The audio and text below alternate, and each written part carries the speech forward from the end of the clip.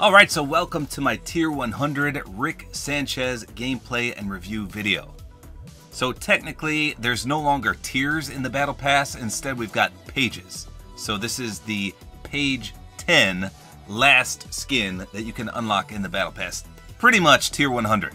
So I've seen a lot of controversy about this. A lot of people are excited. They're happy that we've got this awesome crossover between Rick and Morty and Fortnite.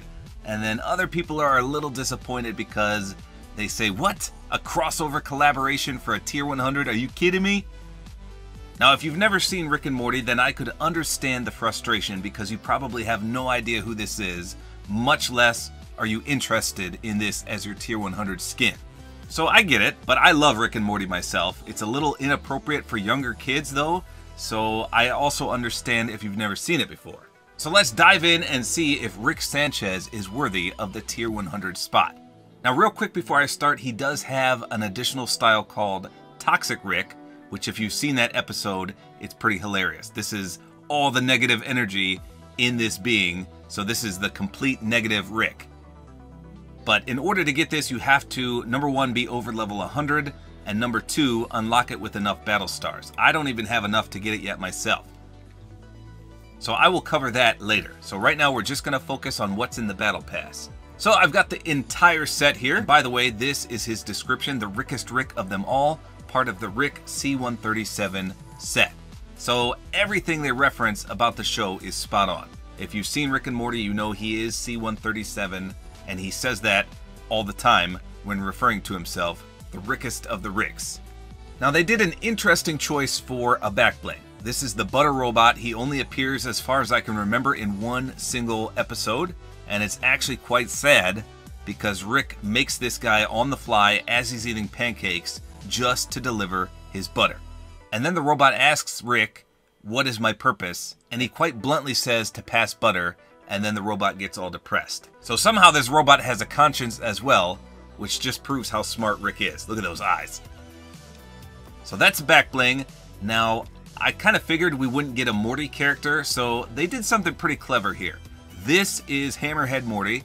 He is in a few episodes of Rick and Morty. Basically just a side character. Again, if you've seen the show, you know there's multiple universes, so there's multiple Rick and Mortys. And this is one of the Mortys. But as I was saying, I knew he wouldn't be a character because Morty is so small. You can't make a small character like that in Fortnite. So what they did here was pretty clever. They made him into a pickaxe using one of his alternate forms.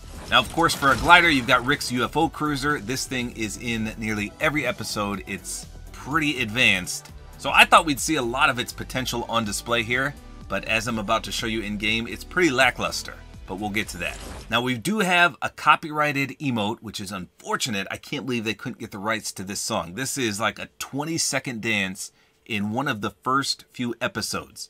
Basically, Rick has a party, invites people from all over the universe, and then he busts out this dance and song routine. And all it says is, "It's the Rick dance," over and over. But for some reason, it's copyrighted. So that stinks. Cool dance, cool emote. Bummer that it's copyrighted. And lastly, we've got Rick's portal wrap, which is just animated. That is basically the portal that his portal gun makes.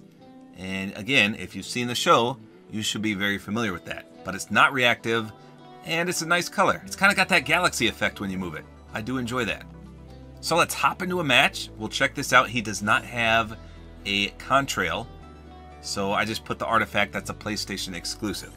So here we go. First, Rick's UFO cruiser. I'll be quiet so you can hear the deploy noise.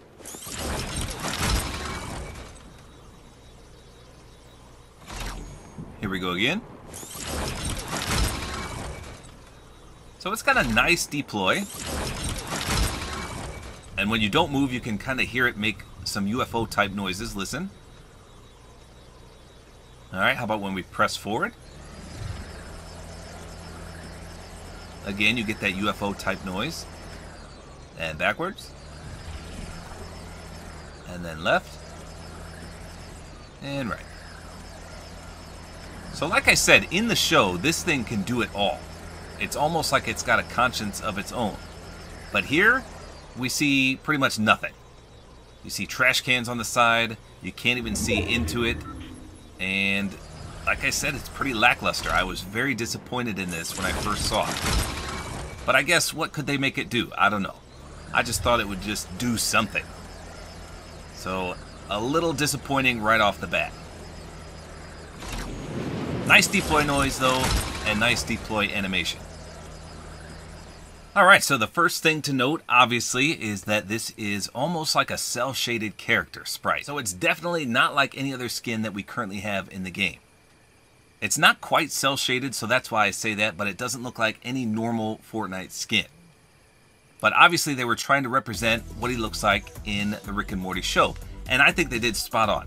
This is a fair replica of exactly what the show looks like. They did a great job for Rick Sanchez here. So because he looks like this, he almost stands out a lot, which is kind of cool. I really like the design. Now if we stand still, let's take a look at the butter robot.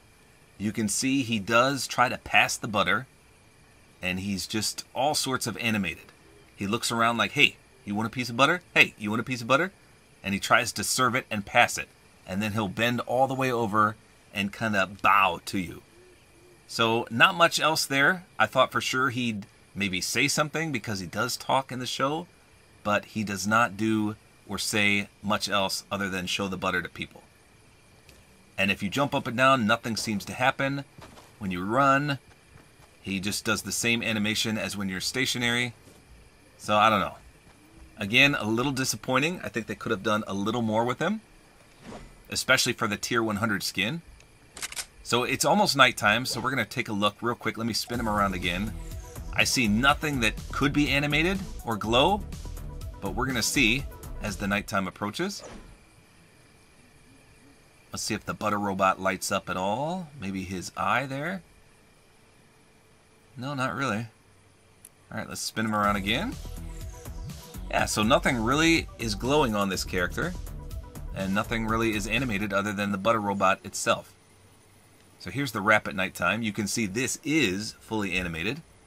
And again, it's not reactive. So it doesn't really fit the color scheme of this skin. But, as I mentioned, it is from the show, and it's a good representation of the portal in the show as well. It's just, there's no green or yellow on him at all. So I understand why they did it, but if you're a combo perfectionist, it's not really good for this skin. It looks cool though. I do like that portal effect. Let's show it on the RPG. Alright, so here's the swing animation for the Hammer Morty pickaxe.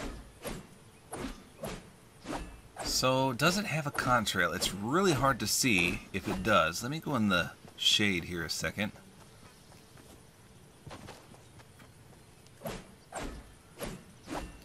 I mean, there is a contrail, but it's more like an after image from the actual Morty himself. I don't know. We can consider that a contrail. It's like a yellow-greenish glow. Alright, how about a splash effect? So it definitely has an awesome splash. You can see that puff of smoke that's green and yellow. That is pretty wicked. I like that. Not a lot of people appreciate the splash effect of a pickaxe, but I, for one, do. Now there is one cool feature about this pickaxe. When you look all the way up like this, you can see his eyes are just freaking out everywhere. But you, as the user, can't really see this because you never really see his eyeballs. So it's kind of a wasted animation, but again, if you look all the way down like this, you can see he's so nervous, he's so sketchy, and then his eyes roll back completely there. So that's kind of cool, but again, you can't really witness it yourself. Now, once again, I think they missed a huge opportunity here to have Morty's voice be on here. But who knows, maybe they couldn't get the voices of Rick and Morty, who are actually voiced by the same person. But I felt like when you hit something, he should talk. He should say something. There should be a Morty quote every time you swing this. So let's see if he's secretly reactive in any way. I'm going to drink some shield real quick. I don't really see any possible way he could be reactive, but nothing happened there. Let's get in a limb and see if the butter robot does anything. Here we go. Nope, same animation. Let's try again here. Nope, still trying to pass the butter. I didn't really think he could be reactive because, like I said, there's not really much that could change on him. He's just got that lab coat on, and that's about it. So I'll be completely honest here, for a tier 100 skin, I'm a little disappointed. As I mentioned, there was a lot of missed opportunity with the skin itself, with the back bling, with the pickaxe, and with the glider. There's so much more they could have done to spruce this tier 100 skin up.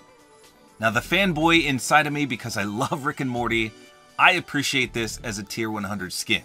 But if I had no idea who this was, if I was not a fan of Rick and Morty, I think I'd be disappointed. Maybe a little less so if it was in the middle of the battle pass or the tier 1 skin, but for a tier 100, it's gotta have something special other than this just being an awesome collaboration with the show Rick and Morty itself. I guess you could argue that the cell shaded effect is special, but for a tier 100 skin, I think people want tons of styles. They want animation, they want glow, they want stuff like that that makes you want to run it. But who knows, maybe the collaboration itself is enough to run it. But if you don't know what it is, then I don't know. Would you be interested in this if you didn't know who this was? It's an old geezer, for crying out loud.